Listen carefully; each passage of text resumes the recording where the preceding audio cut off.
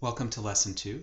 This is another tutorial I took from MiSTer and about 2.5 years ago ported to MiSTer. At the time I didn't really know that much, and after looking at the code the last few days I cleaned it up and I realized that it does some interesting things. I want to shout out to Mike S. for changing the demo and doing a pull request for this cool MiSTer graphic. And let's take a look and jump into what the code's doing now. Again, what I suggest you do is just step one, just build the existing code and put it on your MiSTer, and it should give you this MiSTer graphic. If we take a quick look at Quartus, and I just built it, let's start at the top like usual. So lesson 2, and this is the standard MU top from the template.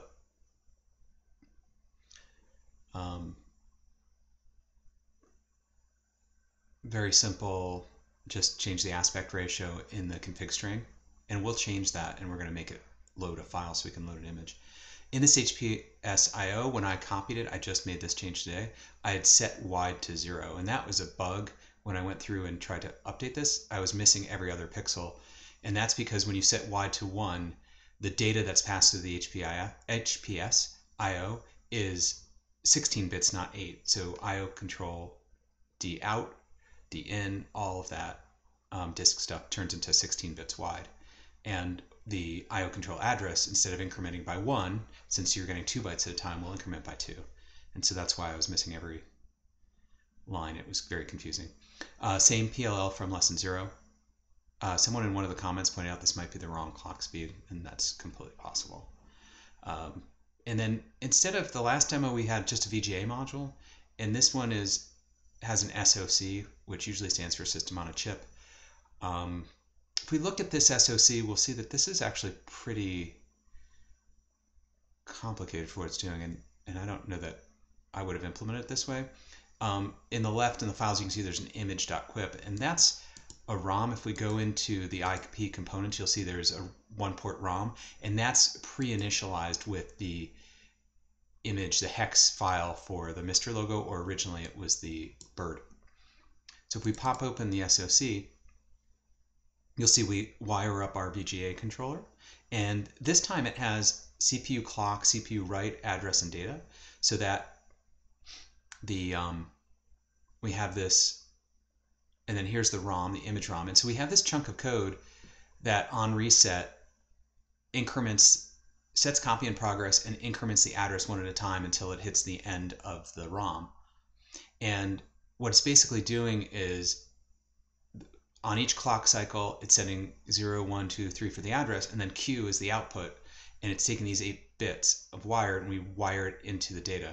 If we look at the VGA, and this seems kind of a little redundant because now in the VGA, instead of just using the ROM as is, because what we could do is generate an address for each pixel and then ask the ROM to give us back the correct graphic, which is usually how we do it. But here, for some reason, we have a whole video RAM, and maybe that's for a later demo.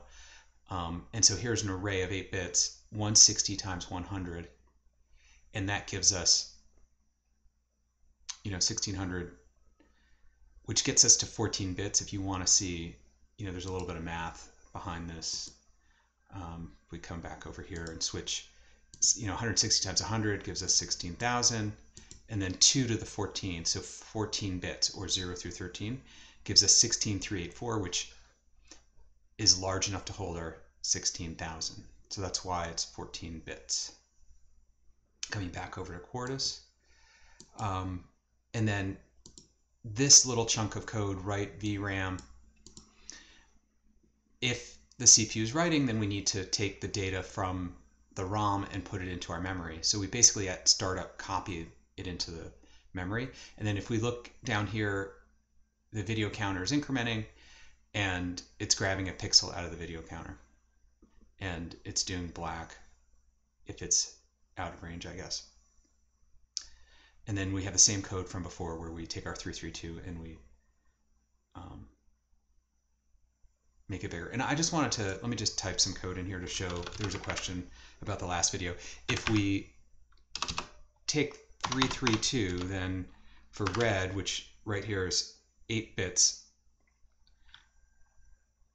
and we do just expand it, then we would have, if let's say we're going to try to do full red color, we would get 1, 1, 1, and then 0, 0. Then we got to get this to 8. So that's 6, 7, 8. Whereas if we were to extend it and concatenate 3 1s, then 3 1s, and then the first 2 1s, then we get, you know, all of it set. And so if you were to put this into the web browser, into Photoshop, you would see that this red is much darker and this is a brighter red. And you can't get a white if you don't have R, G, and B all set to 1. Otherwise you get a gray. And so it doesn't really make sense to just truncate it with zeros. And this is because we're using 332 color in the example and to store the image on disk or in ROM, but the MiSTer itself has 8 bits of color support. Okay, so now let's go look at, we run this and we'll get the output of the MiSTer logo.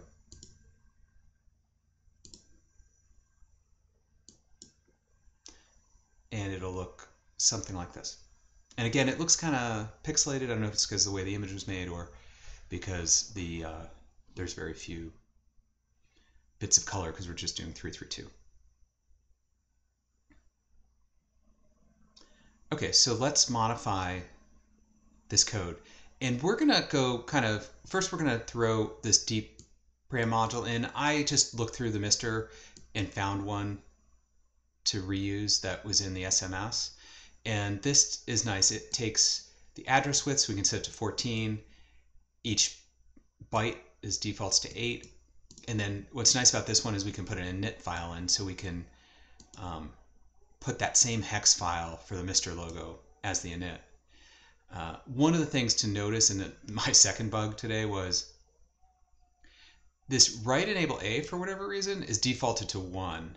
I think I would default it to 0, because if you forget to put it in the code like I did, then it means it's always allowing writes. And so if you have 1/2 of this dual ported RAM that's just for read access, but you forget to set the write to 0, then it's always writing zeros because you didn't put anything in data A. So again, that gets defaulted to 0 and it tends to write zeros into the RAM. And then for this example, 0 is black and I just got a black screen and I was very confused. As soon as I set the write enable A, which is what I was using, to 0, then everything worked. So let's go back to the tutorial and let's take a look. So one of the things I want to mention too, since we're talking about MiSTer, is Alexei changed around the way this works. Normally, if you were in Quartus, you could use their system to add and remove files and it would put it in the QSF. The problem with that is the QSF has a lot of different settings in it, and when we want to upgrade the sys or add new pins or whatever needs to change as we go forward, it's really nice to be able to just throw away the QSF and throw in a new one. And so the way we did that was in the QSF, every QSF has a files.qip included, and then we put the files for this core in the files.qip. And that gives us two things. One, we don't delete the files.qip when we replace the sys, so we can just drop in a new QSF and just hit compile. And also, we know now where to look for what files are for this core. So this is the way it started. We had the lesson 2, we have the standard sys, the VGA, the SOC, and then we're going to add the DPRAM and we're going to remove the so let me just grab this and show you in Notepad. We're just load it up in Notepad right over here, and we're going to remove this image.quip because that's the ROM, so we don't want that. Okay, throw it in there and we'll save that. And coming back to the web, what's the next step? Okay, so I'm going to work backwards from VGA, and what we're going to do is instead of this memory array, we're going to use the dual ported RAM module. And so we're basically want to get rid of this. And then we're going to short circuit in a second. We'll come to it. We're going to get rid of all of the code inside the SOC, and we're going to make it simple and just call it VGA. We probably could get rid of the SOC and just have the VGA module, but for now, we'll do that. So basically, let's grab this DPRAM. We'll copy that. And then let's switch back over to Quartus. And right down here, we've got, this is where we have the video memory. So let's get rid of that. Also, now the pixel is coming out of this DPRAM, so it no longer wants to be a register, it wants to be a wire to connect the register that is coming from this. And by the way, here we init image.hex is the name of our file, and that's a relative path in the same directory as that DPRAM. So if you, otherwise you'll see an error probably.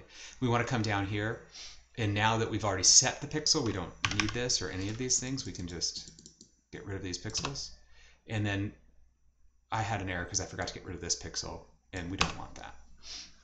Okay, and maybe we do want to set it to black later, but for now, that should work. And let's just go back to the web and see if we missed anything. So we did that. We removed, oh, we need to remove that. Okay, we'll do that in a second. We changed that to pixel, and then we removed those lines. So let's go back, and I'll show you what I forgot to remove, which is this chunk here was used to write the RAM to the CPU. So we're going to get rid of that. And now this is just simpler. So we're going to take these I/O control lines in from the top level, and that comes from the HPS, and that'll make more sense in a second. But basically, this is dual ported RAM, so there's two sides to it. The A side is just going to be read. So on each clock, the video counter is which byte of RAM from, or which byte we want from the ROM or from the image, and then it comes out as the pixel. And later in this code, we're incrementing the video counter. And then the B side is just used at the beginning or when we load a new image, and that's going to use, because we only have one clock in this, it's going to use the same system clock. And then when write is set, it'll go loop through each address of the image and store it away using data. And this data A is kind of, or data B is the input. And then if you have a Q, that's the output of the ROM. So you can have data B and QB if you wanted. You'd have to wire it up differently. But for this case, that's what we want to do. Now we want to come up to the top, and we're going to change this, the names of these, just to be a little simpler. Let me find that. Oh, maybe I didn't paste it in the web.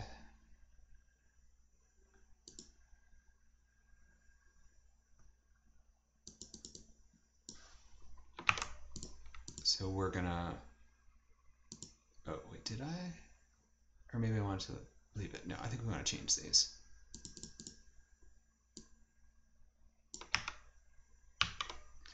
Okay, now let's look at the SOC. And again, we're gonna need to just change just about everything, and I just pasted it in there because I don't think it's that interesting, but we're basically gonna just, we're going to pass I/O control signals in, and we're going to get them. So this is just a pass through. Like I said, we don't really need this file anymore. We could just move this VGA module up to the lesson. Okay, now let's look at the lesson. Let's start at the top. And the first thing we want to do is tell the config, the Linux side, that we have an OS, we want to allow people through the OSD to load a file. So we put F for file. 1 means, and we won't really use it in this lesson, but it's good to put the 1 in there, means when they load the files, send it to us under IO control index 1, and that 1 is what matches up. And then I name the images in the repo bin. You'll need to throw those in a lesson 2 directory inside games, and that way it only shows things with the extension bin. You can put more extensions there, or I think there's a way to put a wildcard. Go ahead and look at the docs for that. Okay, so now the next thing we want to do is, this HPS is where we get data from Linux. And so the Linux side, when you load a file from the OSD, is going to put it on a bunch of wires for us. And it's going to clock the data through 1 clock cycle at a time. So we need this download and the write. So when it sends us data, it'll set download to 1 and set write to 1. We don't want index. I need to change that in the file. We want data. And then we want the address. Maybe this should be a D out. And then we will connect these wires through the HPS. And basically what happens is when the user selects the download in the OSD, Again, these go high, and then on each of these clock cycles, which we passed here, address goes 0, 1, 2, 3 until it hits the end of the file. And each time it sends us the data byte from that. And again, if this wide was set to 1, we would have to change data out to 15, and address would get incremented by 2 each time. Okay, the clock stays the same. And now we need to update this SOC so we can pass this data in.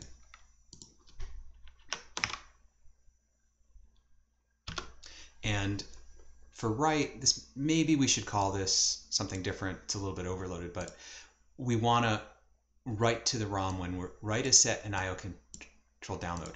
If we did have an index and we included that, then we'd want to also check that IO control index was 0. Sorry, not 0. 0 would be for a ROM. That IO control index is 1. Again, going back up to the top because we set F to 1. And I'm going to hit compile. And I believe that should be all of the changes. And then you should get an OSD file open. You should be able to load a bin and it should display the image.